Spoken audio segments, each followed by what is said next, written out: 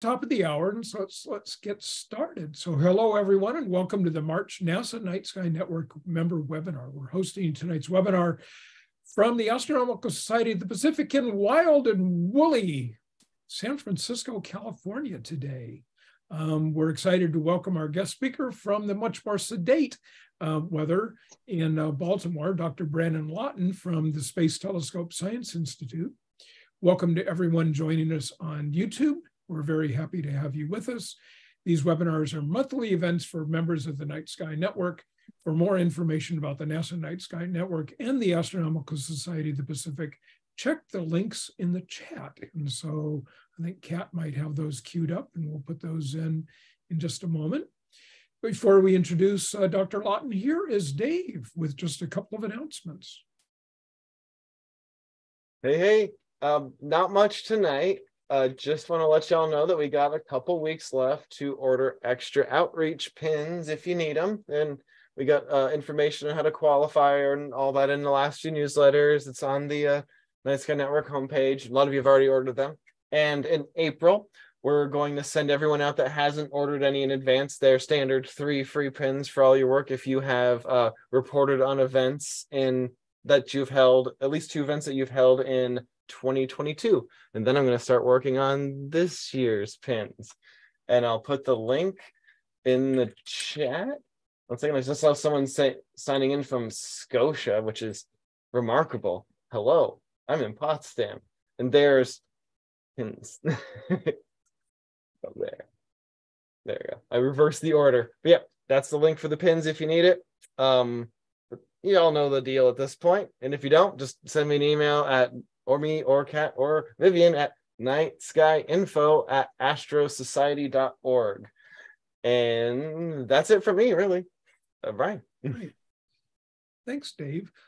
Kat, we've got the Eclipse ambassadors going, and so what do we know about our need to get all of these fine folks to apply? So thank you for that. So if you are an amateur astronomer or you are in a club, which you all are, otherwise you would not be here today. If you know an undergrad student that is actively enrolled in a college, if they are over the age of 18, we would absolutely love it if you applied for the Eclipse Ambassador Program. That is eclipseambassadors.org. You can also find that on the ASP website. And right now we are processing applications once a week, and we're making partnerships every 2 weeks. And to be honest, the states that we do need some help in would be Montana, the Dakotas, Wyoming, and Louisiana. So if you have any contacts or connections in those states, we would love it if we made some partnerships with them. And we've actually started up the workshops too. So we're rolling along. So thanks, Kat. Absolutely. For those of you on Zoom, you can find the chat window and the Q&A window at the bottom edge of the Zoom window on your desktop. Please feel free to greet each other in the chat window or to let us know that you're having technical difficulties. Also, make sure that you select everyone and not just host and panelist so that we can all see your greeting. All of your questions that you have for Brandon tonight, please put those in the Q&A window. That will really help us to be able to keep track of your questions. And if we have duplicate ones, that also helps for that. Again, as Kat mentioned, you can also send us an email at nightskyinfo@astrosociety.org if you're having any technical challenges this evening.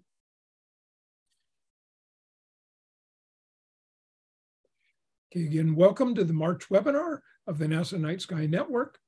This month, we welcome Dr. Brandon Lawton to our webinar. Brandon Lawton is a Ph.D. scientist with more than 10 years of experience in the astronomy, communications, and outreach field. He's a project scientist for the Nancy Grace Roman Space Telescope at the Space Telescope Science Institute. Space Telescope Science Institute is the Science Operations Center for the Roman mission and is located at Johns Hopkins University in Baltimore, Maryland. We've heard from several people from Space Telescope over the years. And so this is Brandon's first time for one of our I can't talk tonight, for one of our webinars. Brandon manages the portfolio of Space Telescope public outreach projects for the Roman mission, in addition to leading several NASA data and authentic experience efforts for NASA's Universe of Learning program. Brandon has a research background in studying the interstellar medium of galaxies near and far, including star formation. Brandon earned his Ph.D. from New Mexico State University in New Mexico. So please welcome Dr. Brandon Lawton. Thank you, Brian. I am super excited to be here with you all to share in NASA's next flagship mission, the Nancy Grace Roman Space Telescope. I have a nice model as well here. I know that we're all super excited about the James Webb Space Telescope and everything it's bringing, but we have another one on the way. And so I want to share some of the amazing things that the Nancy Grace Roman Space Telescope will do. So I'm going to go ahead and share my presentation now.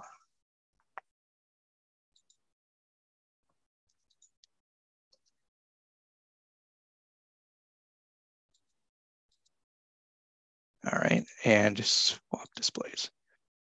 Okay, so hopefully you all can see that. Yep, looks good. Great. All right, so I think it'll be very clear shortly why I have titled this, why we have titled this presentation, Expanding Our View. And I think also it'll hopefully be clear by the end of this presentation what this sort of graphic element you see on the left is for Nancy Grace Roman Space Telescope, what that shape represents. But let's go ahead and get into talking about this telescope. So the big picture here, the first big takeaway that I want to share with you around, what makes this telescope special. The big thing is its field of view, right? It's eye on the sky. So you may not recognize how small of a view on the sky Hubble and James Webb and so on have, right? So one thing that we tell people is if you hold a dime up at arm's length up to the sky and you look at the dime, the size of Hubble's field of view, or what it can see in any one pointing on the sky, is the equivalent to the eyeball of the president on the dime, right? So Hubble and Webb have done and are doing exquisite science. But what Roman brings is a bigger picture. Roman has 200 times the infrared view that Hubble has. So imagine Hubble quality data in the near infrared, but 200 times that view. And so I think you quickly get to see, or you can imagine sort of what this might do for astronomy and for scientists trying to explore the universe. Of course, I don't want to get too far into talking about this telescope without talking about the namesake for this telescope, Nancy Grace Roman. So Nancy Grace Roman was NASA's first chief of astronomy. She joined NASA in 1959 when the agency was only 6 months old. She championed space-based astronomy, which eventually led to the Roman Space Telescope. And she also advanced space-based astronomy and general astrophysics knowledge. And the telescope bearing her name will take up the legacy by addressing some big questions that are crucial for the field today. So, one of the other things that Nancy Grace Roman has done has been not just for Roman, but her entire tenure when she was at NASA, she really helped push science at NASA. And, I think it's fair to say, and I think other people have said this, that we wouldn't have a Hubble Space Telescope, for example, without Nancy Grace Roman. And so she really set the foundation, and she did other things as well. She helped set foundations for making sure that the data that we get from our telescopes is public, right? So it's not hidden to just scientists and so on. And so she really set the way for opening up science at NASA for not just scientists, but for everyone to appreciate what we're learning from the universe. So here's a diagram to bring everyone up to speed on the history of major space-based missions for NASA astrophysics. These come out of what's called decadal surveys that happen every 10 years. And the astronomy community, the scientific community gets together and prioritizes what they think needs to happen. And then what has happened, from that is NASA has worked with the science community to create a space telescope to address those science needs. And so all of these telescopes on here have come out of that process, this community-based process from the astronomy community to essentially address the current scientific needs by building space telescopes. So 1990, Hubble was launched. In 1999, the Chandra X-ray Observatory was launched. 2003, Spitzer was launched. And of course, we all know on Christmas Day 2021, James Webb Space Telescope was launched. And like I said, the next big flagship to come is the Nancy Grace Roman Space Telescope, which is going to be launched by May of 2027. I like this quote on the screen, by the way, too, from Nancy Grace Roman, which basically gets at this idea that scientific research and engineering is a continuous series of solving puzzles. So as we have these space telescopes explore, observe, collect data from the universe, we get fundamental new questions from mysteries of what we see. And that drives exploration, design and exploration with new technology to try to answer those questions. But inevitably, that new technology, those new observations provide more questions. So we need to design new technologies, new instruments, new telescopes to try to address those. And that has really been what has been driving the development of these telescopes. And that is no different for the Nancy Grace Roman Space Telescope. So this sort of encapsulates a comparison between the Hubble Space Telescope, the James Webb Space Telescope, and the Nancy Grace Roman Space Telescope. And the big takeaway here, I think, what I want you all to come away with is that these telescopes all complement each other. None of them replace the other. Now that we're having Roman or Webb, it's not like Hubble is not needed. Hubble is very much has its own thing that cannot be duplicated by Roman or Webb. And so some of that information is conveyed on this picture here. One is on the very far left, you get a sense of the size of the mirrors of the telescopes. Now, as a reminder, right, telescope mirrors are incredibly important. I don't have to tell you all this. You all know this as well as I do, if not more. But the larger your mirror, essentially, or lens on a telescope, the larger your collecting area, right? And so if you have a larger mirror, you can collect more photons from objects in the universe. It allows you to really see, a larger mirror allows you to see fainter objects in the universe. So you'll notice on here that Hubble and Roman have the same size mirror. And so they have the same collecting area. And so that's why I say, that's partly why I say that Roman is going to produce Hubble quality data. Webb has a larger mirror. So what that's really allowing is for Webb, it's going to see much fainter. It's more sensitive to seeing the faintest objects in the universe, right? Particularly in the infrared light. And so that's why one of James Webb's big science goals is to find, the first galaxies in the universe. So look back really far in the universe to find the most distant galaxies, the first galaxies. They're going to be incredibly faint to do that work, right? Because they're so far away. Light spreads out over the distance of the universe. So they're incredibly faint. You need a big mirror to try to do that work, right? So I think Webb will likely have the record holder, as we're currently seeing, being broken almost every day, it seems like, but the record holder for the most distant galaxy, for example, discovered. Now, if you go down to the wavelength part of this image here on the bottom, right, these are the essentially the energies or wavelengths of light, the colors of light that each telescope can collect. And we don't show all of the types of light here, right? We don't have X-rays or so on, but we have the three types of light that these telescopes can observe: ultraviolet, visible light like our eyes can see, and infrared light. And you'll notice that Roman kind of covers what Hubble and Webb can do. Roman is really situated in the near infrared and a little bit of visible. Okay, Webb really takes you out into the mid infrared to near and mid infrared. So a broad look at the infrared universe, that's really up Webb's alley. Hubble is critical for our window into the ultraviolet universe, right? So Hubble also, of course, continues to do great work in visible and near infrared observations. But in addition, it is our one really high resolution window into the ultraviolet universe, and will continue to do so for the foreseeable future. Now let's get up to the top right. Here's the field of view. Again, how much of the sky the telescope's cameras can see at any one time.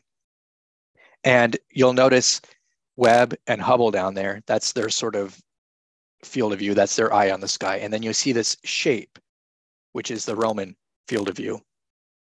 And that Roman field of view, which I'll talk more about in upcoming slides, that shape has to do with the number of detectors stitched together to make the camera.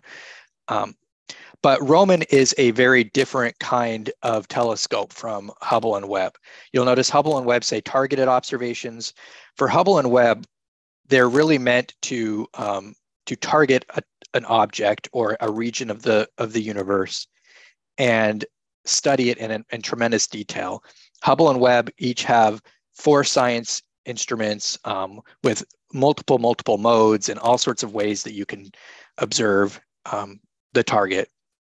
And so if you want to know every detail about whatever you're looking at, it's a galaxy, say, you might want to use Hubble and Webb to do targeted observations to learn everything you can about that target. Roman is a survey instrument or survey telescope. Roman, with its large field of view, will allow it to snap large pictures of the sky in the near infrared. In addition, Roman is a very fast telescope. So Roman has incredible speed, which will allow it to map large portions of the sky. So what Roman can do faster than Hubble and Webb is move its pointing to a new patch of sky, take an image, move, take an image, move, take an image. So the large field of view, in coordination with its speed, will allow Roman to get Hubble quality data across large patches of sky. All right, so I'm going to go through quickly some facts and figures for the telescope. I do put on here a nice interactive. You can explore yourself if you go to this page that our Goddard colleagues have set up. This will tell you, this interactive will explain the hardware of the telescope. So I'm going to talk mostly about the science for Roman, but if you want to know more about the hardware, I encourage you to go to this site. But just some basic facts and figures, right? The main science camera is a 300 megapixel camera. It has one advanced coronagraph, which I'll talk about in a minute. Its primary mission is scheduled for 5 years.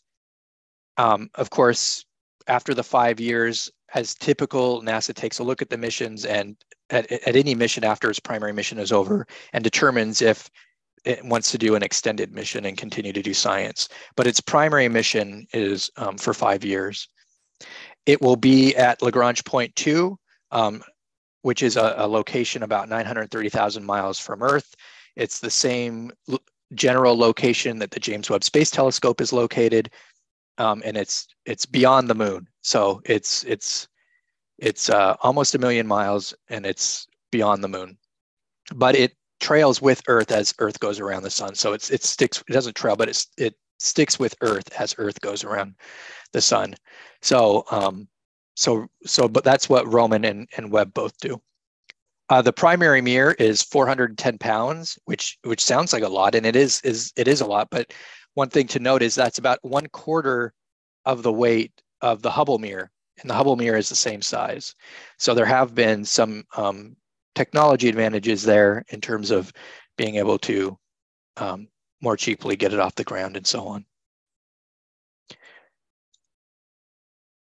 All right, so I'm going to quickly go over the two main Roman instruments. There's the wide field instrument, which is the main science instrument, and there is the coronagraph instrument, which is a technology demonstration instrument.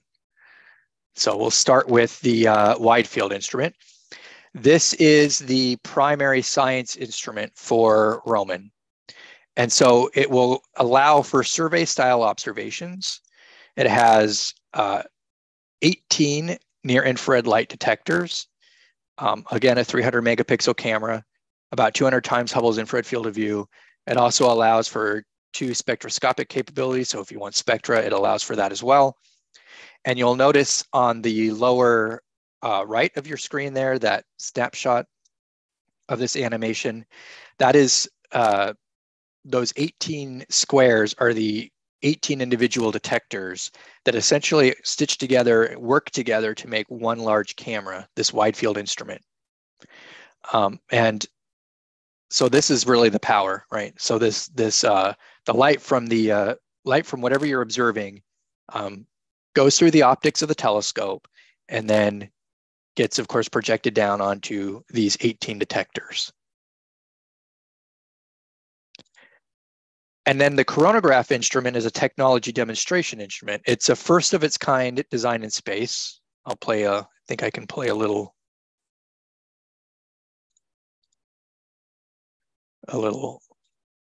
video here. It's a first of a kind design in space.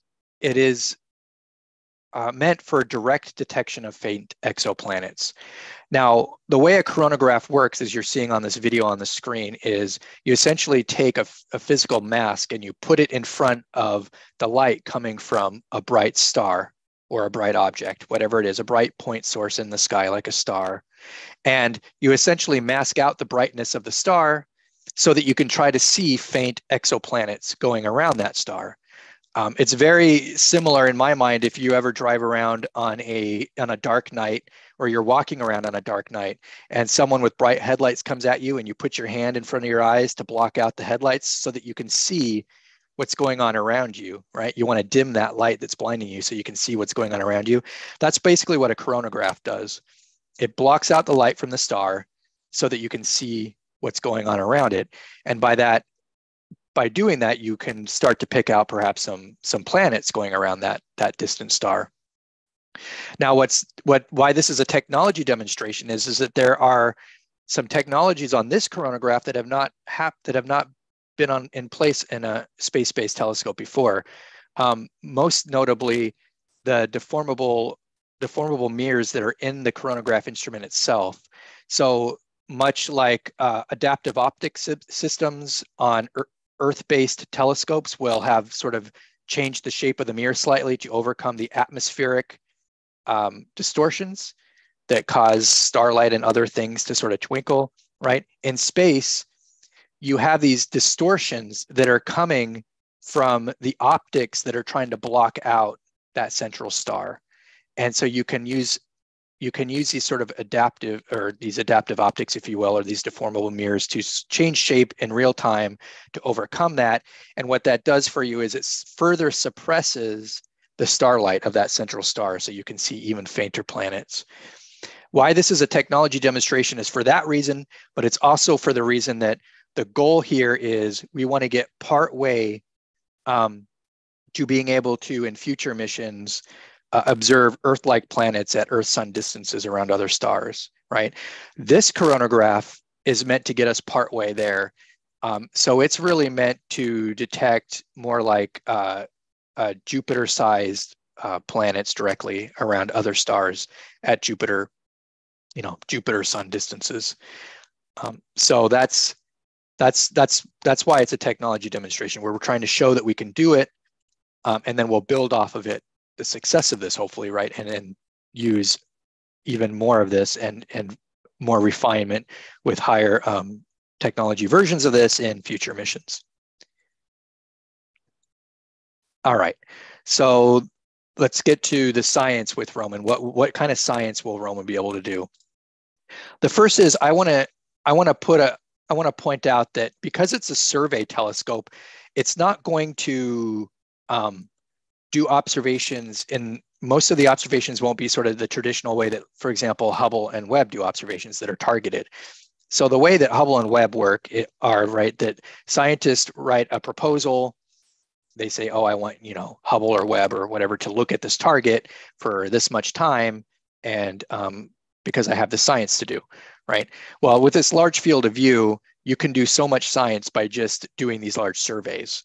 And so instead, what's going to happen is the astronomy community, in fact, this process is just getting further refined now, but the astronomy community is going to come together to define around 3 primary surveys.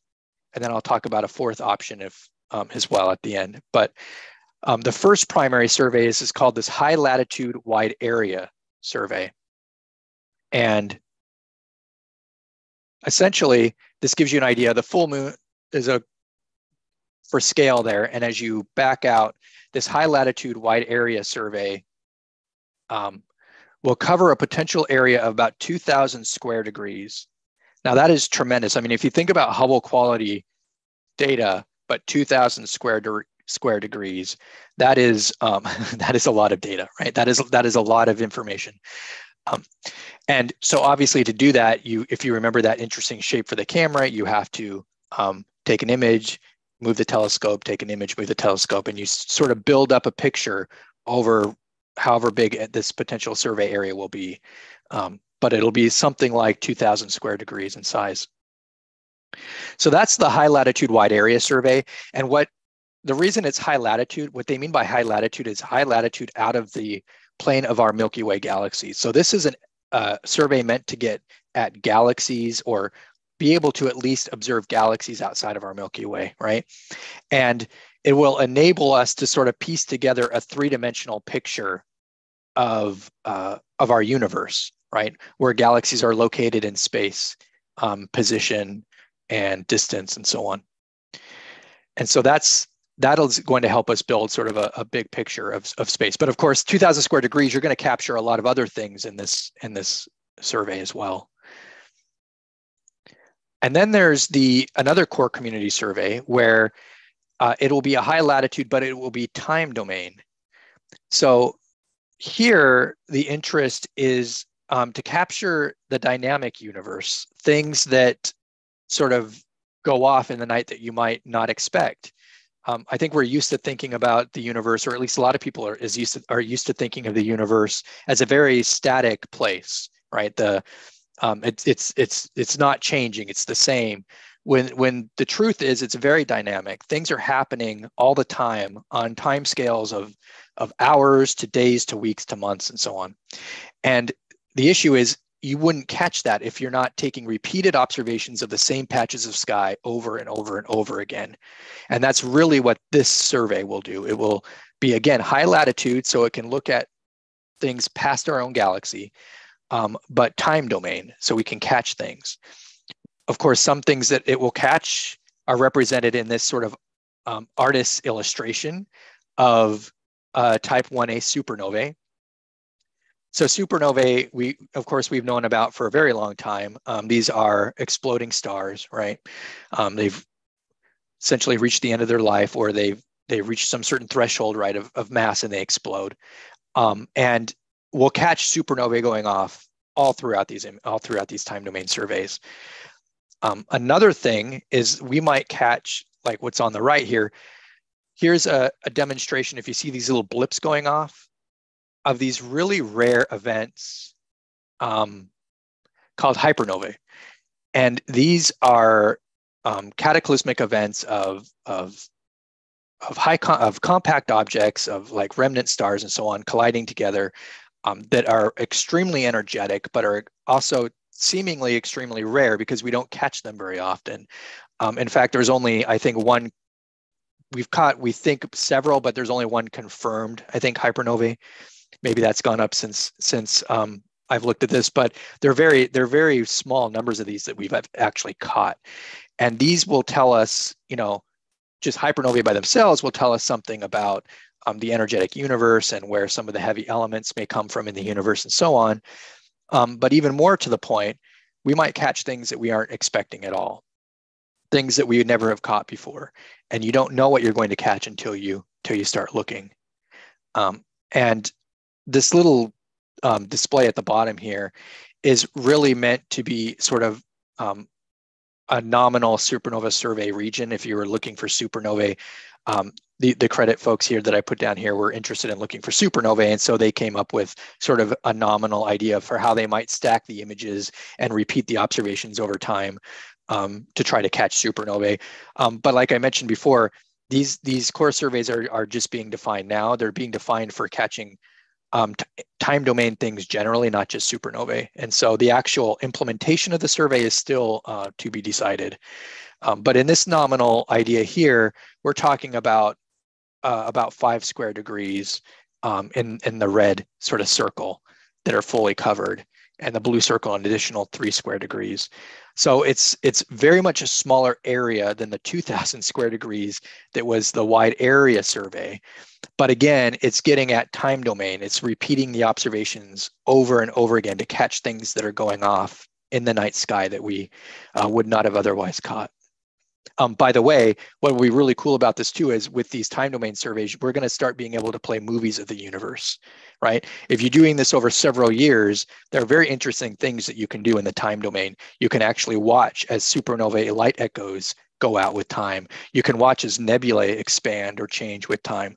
So we're going to get some really interesting, essentially videos or movies of the universe.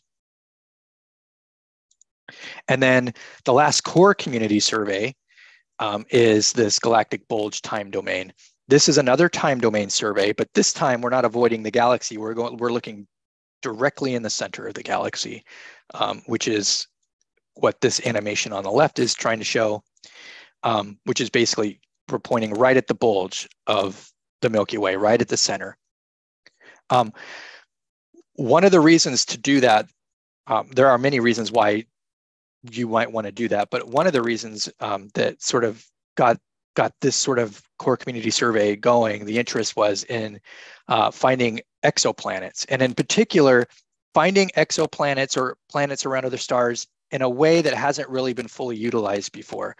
So if you're familiar with the Kepler Space Telescope or the TESS Space Telescope, they find exoplanets by what's called the transit method, primarily, where as you stare at the stars, you might see a dip in the light over time because a planet may have crossed in front of the star.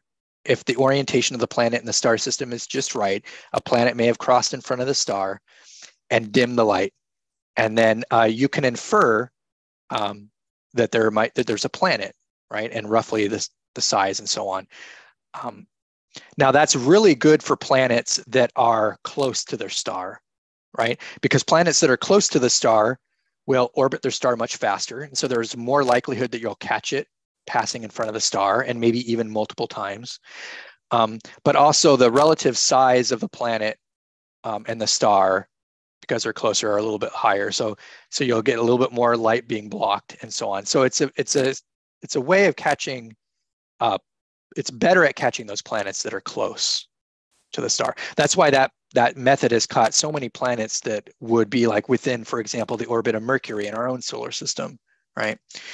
The technique Roman will use when it stares in a time domain survey at the galactic bulge is called microlensing, which is meant, and I'm going to play this and maybe pause it, but it's displayed in this visualization on the right.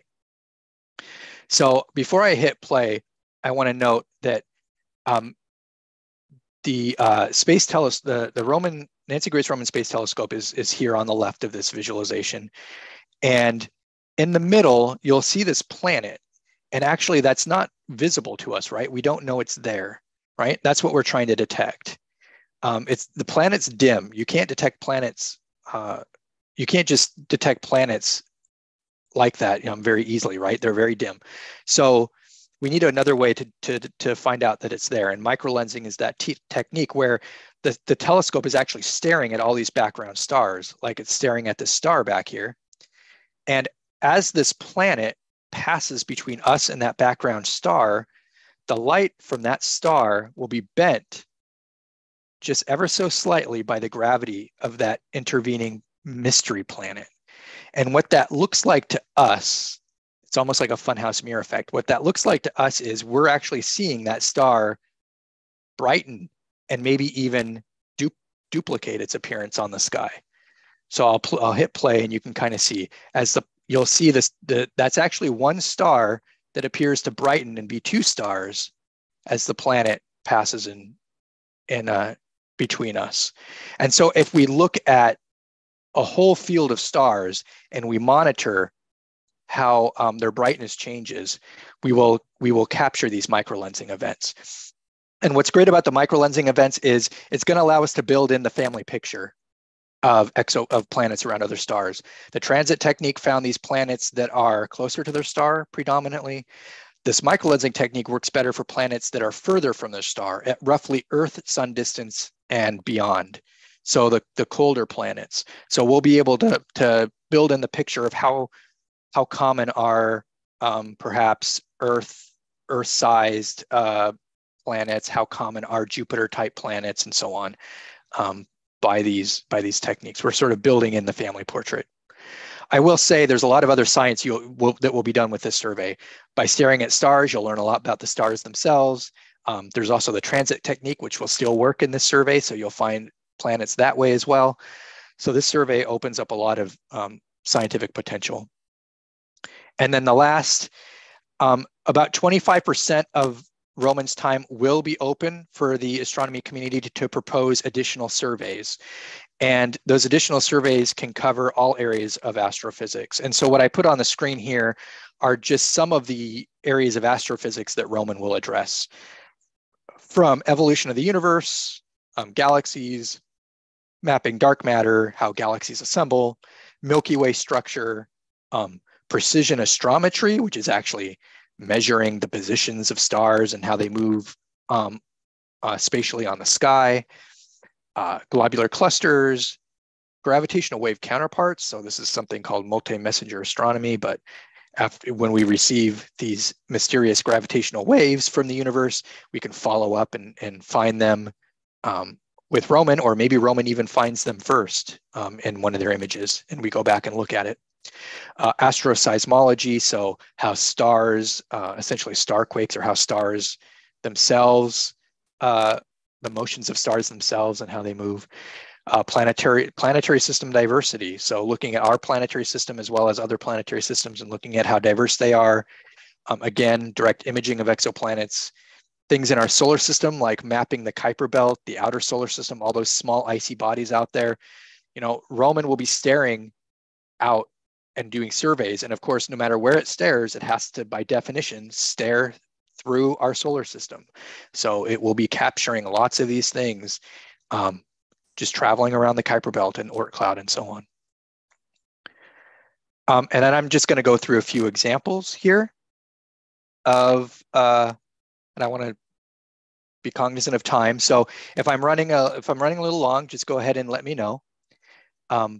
But I did want to touch on a few specific. Check, Brandon, we're getting a lot of questions, and so we want to save, you know, at least 10 minutes and maybe a little bit more for questions. Okay, so do you think 10 minutes more? Is that? Yeah. Okay, great. So I'll rush, but I'll go through these a little quickly. But I wanted to walk through some more science cases. So planets by the thousands. So again, I talked a bit about this already, but there are so many exoplanets waiting to be discovered. And again, many exoplanets found so far are gas giants. Roman will discover how common smaller rocky planets are, how common or unusual our own solar system is compared with the rest of the galaxy. Roman will use the techniques of microlensing like I talked about. So that's I already talked about. We also have, of course, direct imaging. So here is actually a direct imaging from the Keck telescope on Earth of a 4 exoplanet system. So you'll actually, when I hit play, you can see a coronagraph has masked out the central star, so it looks dark, and they put a little star symbol in there so you know where it is. But that's not actually a picture, that's just a nice little symbol. But when you hit when you hit play, you can actually see these 4 blobs, 3 close and 1 further out, going around the star, right? And so Roman will have a next generation coronagraph, and we'll be able to do this to much greater detail. Of course, I mentioned our cosmic neighborhood. Here is our solar system with the sun in the center, and Roman will be pointing away from, Roman cannot, just like James Webb and Hubble, it cannot point towards the sun. That would not be good for the telescope. So it will be pointing away, but no matter which direction it points, by definition, it points out of the solar system. So we'll be capturing a lot of objects that are just going around the outer solar system and tracking and being able to pinpoint and locate them. Stars by the billions. Here's an example of what you can do with Roman. Again, you see these 18 squares. Those are the detectors that make up the camera in the Roman field, and 1 Roman pointing. So here's 1 Roman pointing in the Carina Nebula. And what I point out here in that blue rectangle is one of the largest mosaics that Hubble has ever taken. And that is a Hubble image, that large blue rectangle. It took Hubble many pointings to create that. And you can see in 1 Roman pointing, you get much more than that. And so in 1 snapshot, if you will, in 1 image with Roman, you get the entire life cycle of stars. You'll see in the Carina Nebula stellar birth, places where stars are being born. You'll find star clusters, regions where stars are born together, and you'll find stellar death like Eta Carinae, where stars are dying. You can find that all in just 1 image, let alone an entire survey with Roman. This is a very, and I apologize if this is very bright on your screen, but I find it a very amazing image. This is actually a simulated image of what the core of our galaxy would look like with that 1 core community survey I mentioned. This is actually a simulated image of what Roman would see. So you even see the spikes on the bright stars, the 12 diffraction spikes. That's what the diffraction spikes from Roman will look like. Of course, we don't know exactly what the image will look like, but it's a simulated image to give us an idea of what to expect. Look how many stars are in this image. Right? Look at how many stars are in this image. It's there with this survey that we're talking about, over 200 million stars could be observed by Roman in this time variable survey. And what's even more amazing is when you look at this image to note that this image you see right here is actually 1/140th 1 Roman field of view. It's a tiny piece of a Roman field of view. Okay, so this is the kind of imagery we're going to get from Roman when we do things like looking at the center of our own Milky Way galaxy. All right, and then we can also look at stars in nearby galaxies. Here's the Andromeda galaxy. And these are also simulated images of cutouts you see on the 3 cutouts on the right, where we sort of zoomed into regions. But you'll notice that we can actually start to really map giant galaxies like Andromeda, which is our nearest big galaxy to us. And it would only take, a handful of pointings from Roman to actually map out. And you can see individual stars in the Andromeda galaxy when you do this. Just a note, Hubble did a map of a region of the Andromeda galaxy, and hundreds of pointings to do that, and to get to what you can do with 1 Roman pointing here. All right, and moving on to galaxies, galaxies by the millions. Here's an example of what you could do. Here's another zoom in. Here's an image of what's been named Rubin's galaxy, after Vera Rubin. It's a very large galaxy. It's fairly isolated. And this Hubble image you see in the white square in the center. And again, you see 1 Roman field of view with its 18 individual detectors acting as 1 camera. And what's great about this is, right, with 1 Hubble pointing, we can really get at, what's going on in the center of this galaxy. But really, galaxies, if you include all of a galaxy, are made up of more than that. And with Roman, you can actually reach out into the outskirts of these galaxies and understand what's going on in what's called the halo of these galaxies. What are the stars, gas, and dust that exist well beyond that small area that you see in the Hubble image, and start to understand how galaxies behave on larger scales. And then here's an image that gets at galaxy morphology, just noting that with if you look at sort of a cluster of galaxies with Roman, you'll see all sorts of galaxies of different types of shapes, and we can really start to piece together how galaxies change with time, their morphologies, how they develop, their diversity, and so on. And then here's the famous, in blue, that little tiny square in blue is the famous Hubble Ultra Deep Field. That funny shape in white is all of Hubble's observations of that region. And then one pointing from Roman, right? You can see all of that. And so there is an interest of possibly doing a, sort of a deep field with Roman. That has been one idea that has been brought forth. And so you could see how much more of the universe you could see if you did a Roman deep field relative to a Hubble deep field. And then I will play this quickly, but just note that I didn't mention anything about spectroscopy, but Roman will also be able to do a spectrum of everything in its field of view. So here's a visualization of sort of the Hubble Ultra Deep Field like flying through, and you can get spectra of each individual galaxy. But what's amazing with Roman is it uses a kind of spectrograph that's called like a prism and a grism. It has a prism and a grism, but they both basically allow you to get a spectrum of every single thing in that field of view, right? So look at all of the spectra you'll get. So why are spectra great? Why do you want to look at the rainbow of colors of these galaxies? Well, by examining a galaxy spectrum, you can learn about its distance, the ages of its stars, star formation history, how many heavy chemical elements it contains, and more. So spectra really give you a great deal of information. A few slides on fundamental physics.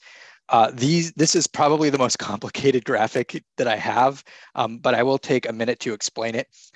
It is one of Roman's big science mysteries, why it was sort of originally designed, and one of the science mysteries it's going to explore is dark energy, and what is causing the universe's expansion to accelerate with time. And one of the ways that we can get to that is by mapping the positions of galaxies with on the sky and with distance to sort of get the large scale structure of galaxies. And by mapping the large scale structures of galaxies and comparing it to things like the cosmic microwave background, which is the earliest view of our universe before there were galaxies, we can start to understand how dark energy works and the nature of dark energy. And so that's basically what this is trying to show. This is a simulation where all of those pink little dots, each little dot, which are too small to see individually on here, are an individual galaxy. And the idea is that Roman is going to be able to essentially do this work. It's going to map out the positions of individual galaxies in such a way that we can get that structure of the universe. And you're sort of, the way this graphic is, you're sort of looking back in time as you look away from Roman here. Of course, the mystery of dark energy will also be done by observing supernovae. So that's why supernovae are of such interest. Supernovae will allow us to track the expansion rate of the universe at different epochs in the universe's history. But I know we're running out of time, so I'll go through this quickly. The nature of dark matter is another big thing where when we observe large portions of the sky, we're going to see all these sort of what we call gravitational lensing events. Again, background objects, sort of their light doing funny tricks because the light gets bent by gravity, and most of the cause of that gravity on large scales is from dark matter. And so by looking at how light bends through the universe, we'll be able to actually map out dark matter and better figure out, where is it and what's going on there. And I just want to say, new physics, expect the unexpected. There are lots of things that we won't know, particularly with this time domain area of astrophysics, opening up the universe to seeing things in the dynamic universe. There's a lot to learn there. And I'm going to skip this, and I'm going to go to just one or two slides here at the end. If it hasn't struck you yet, hopefully it reaches you on this slide, this is a really big data mission. We are, one of the challenges of the Roman mission, which is a good challenge to have, is we will have so much data. To give you some comparison, the first 30 years of Hubble from 1990 to 2020 got us 172 terabytes of data. From the 5-year primary mission alone from Roman will get us 20,000 terabytes of data, right? So we're talking about having to employ new ways of understanding how to comb through that data, find what's interesting in the data. Astronomers need to find new techniques and so on. And I do want to end with sort of partners in exploration. Again, Roman is a survey telescope that has certain abilities that are going to let us have a new view, an expanded view of the universe. But it's really going to open the window of understanding by how it will work with other space telescopes, how it will complement other space telescopes. So you can see here from the ground up to above the atmosphere to space telescopes. That's sort of what's going on the y-axis, if you will. And on the x-axis, you'll see different wavelengths of light, different colors of light. So these different telescopes are positioned here based off of how far off the ground they are and which types of light they collect. And so you can see that we need a whole fleet of space telescopes to do what we're doing. I will also mention one other big telescope that's coming online in the next couple years, the Vera Rubin Observatory. So you see Rubin on the ground there. It's a ground-based telescope. It's also a big survey-based telescope. So there's a lot of interest in what Rubin and Roman can do together. And I think I will, just end it here. And I'm happy to take questions.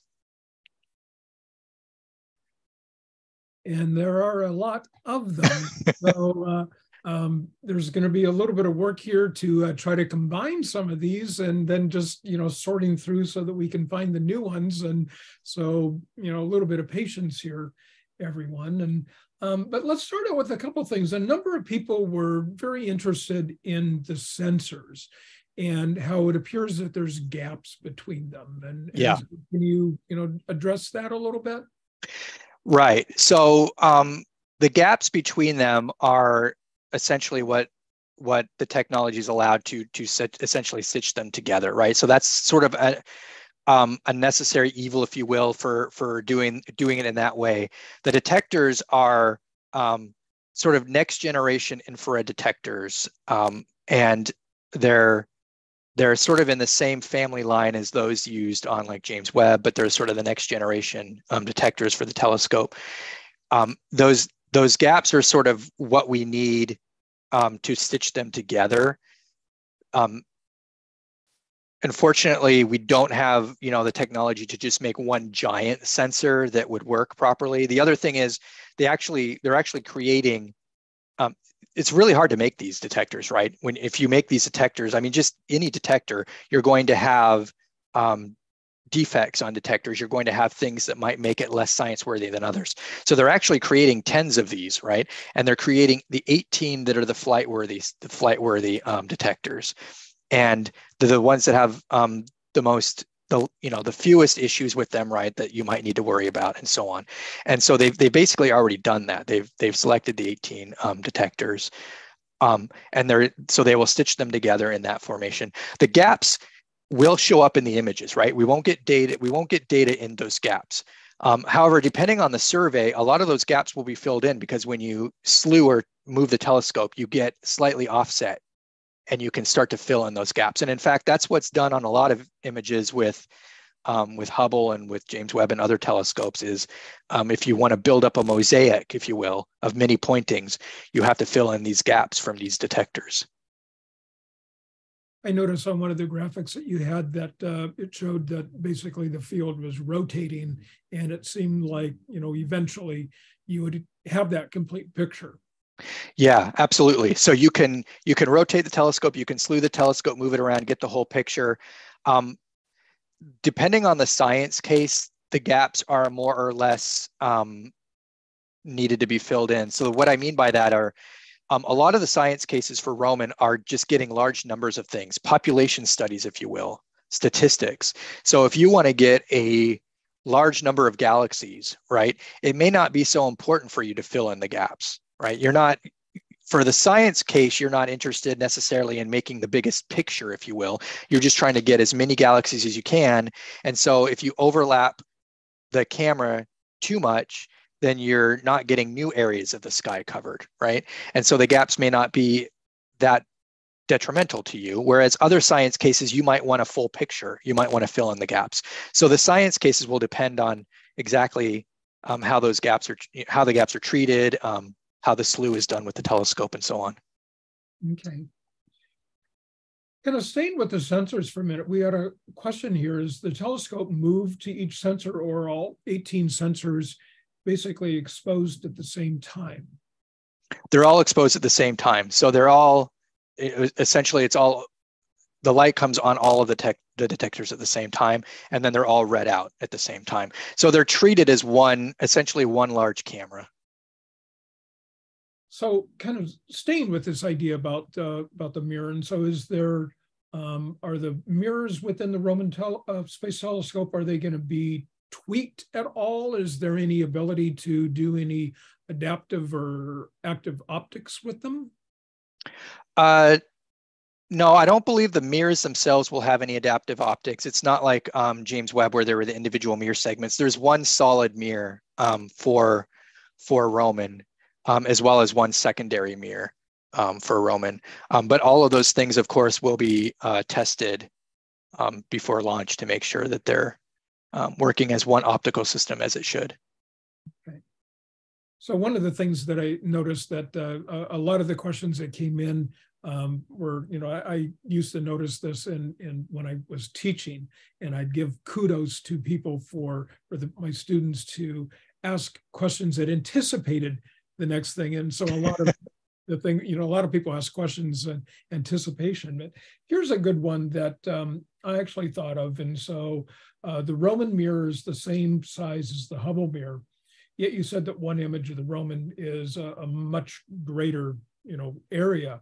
And so could you explain how it is that, and I know that you referred to this, and so people that picked up on the thought about it being a fast telescope, it's related to that. So could you explain that a little bit more? Yeah, that's a great question. And what I'll say is, it's interesting and there are diagrams online. I don't have one to bring up right now, but if you actually looked at, for example, what the Hubble mirror sees of the sky, it's actually much larger, much larger than what any instrument sees, right? Because the instruments all have essentially a piece of the sky. They have their own individual view of the sky. The mirror collects light from a larger area of the sky, right? And so what we're talking about is the field of view of what an instrument sees, not what the mirror sees. Now, the instruments on Hubble see smaller field of view, and the reason, and that's because there's so many instruments on Hubble. They have to essentially pick off different parts of what's coming from the mirror. They can't, if you essentially looked at, if you took an instrument that looked at and maximized the entire field of view of the whole mirror, you wouldn't be able to fit any other instruments in there, right? And so interestingly, what Hubble can do is Hubble can use one instrument to look at one part of the sky, and at the same time with a separate instrument, observe a different part of the sky. Because it's all coming from that same mirror, but it's all the instruments themselves have different fields of view of the sky. What Roman is trying to achieve is Roman is trying to maximize a much greater area with a single field of view of what's coming off of that mirror, if you will. So it's looking at, it has a much larger footprint for that instrument than any of Hubble's or Webb's instruments do. In addition, of course, it's a very fast telescope, so it can slew and look across the sky as well, which helps. Right. A number of people are also very interested in the location at L2 and noted that, yeah, it's in the same position as the Webb telescope. And so what's kind of the orbital dynamics? They're not going to interfere with each other. And then also one person asked about interference with other objects in near Earth orbit or even geosynchronous orbit. Yeah, So there are actually a lot of telescopes placed at the general L2 point. It's actually quite a large region of space. And so there's a lot of room out there to put them in. And it's not like a single static space. They actually do like an orbit around this L2 point. And so there's not a concern around Roman impacting with another known telescope, for example. Now the near Earth asteroid or other material, rocks and things that might be flying through our solar system, that is, of course, always a concern. And what's interesting is, we're learning more and more about that the more telescopes we put out there. Like we've learned a great deal from James Webb already in terms of impact, minor impacts, nothing that has harmed the telescope, but minor impacts that it gets from solar system, small, tiny meteorite type things, right? So it's definitely a concern. I would say it's not a concern though, from the calculations, right? It's not a concern that they think will harm or lessen with any. There's not a concern that will lessen the primary lifespan of Roman. I would say that. So the concern of it being hit by something so dramatic that it would knock the telescope out of commission is not something that in a 5-year primary lifespan is a big concern. So one question also here, and because of where it is, and because the Webb scope is unable to have any repair missions, and so that's similar for the Roman telescope, correct? Correct. It is not planned to be necessarily serviced, but we never say never with with any of our telescopes. I mean, as we've seen with news about, what could happen with Hubble in the future, we never say never, but certainly there is a big challenge with servicing a telescope at L2. And so it's not in the plans for its 5-year primary mission to be serviced. I can say that. Well, you never know when Elon Musk will get to do something, which wouldn't surprise me in the least. Yeah. We are past 7 o'clock. I'm just going to go with, and I apologize to everyone whose questions we're not getting to. We want to be respectful of Brandon's time here, but I do want to ask this question. It has to do with the data. And some people are very interested in the data availability. And then we also had a question about any citizen science opportunities planned for. Yeah, those are great points. One thing I didn't mention is all of Roman's data, 100% of it is non-proprietary, which is different than Hubble and Webb, for example, where a lot of Hubble and Webb's data, right, is proprietary, which means the scientists that propose to take the observations gets the data themselves for 12 months or whatever, what have you. Roman is going on a very different model. It's all going to be 100% open access to everybody, all scientists, all public. The data, accessing the data or how to use the data to do your science is a very real challenge, and that's something that at where I work at Space Telescope Science Institute, which is the Science Operations Center for Roman, as well as our colleagues at Caltech IPAC, which is the Science Support Center for Roman. Our two science centers are working together to understand how to make that data available in a way that's easy to access. One thing that's going to happen is the data will be accessible via the cloud. So the data will be available on the cloud. So the expectation is that not just the data, but also the tools for scientists to explore the data is going to be on the cloud. The expectation is that we do not want people to download terabytes of data to their local hard drive and try to do science that way. It's just unfeasible. And so we're looking at new models for how the science can be done online on the cloud. And so that's a very different model. Okay, fantastic. Well, thank you so much. This is just absolutely wonderful. And I'm putting in the chat a link to a survey. We would appreciate all the people that are still on here which is still almost everyone, to go and fill that out. It helps us to improve the webinar series and helps us give a little bit of feedback. Brandon, I think that what I'll do is, because there's a lot of other questions here, I will copy them into a document and send them to you. And if you wouldn't mind, kind of scanning through them, and then we can post some additional answers on the outreach resource page on the Night Sky Network webinar or Night Sky Network webpage. Yeah. So if you wouldn't mind doing that. I'd be happy to. Yeah. So that's all for tonight, everyone. Thank you, Brandon, for joining us this evening, and thank you, everyone, for tuning in.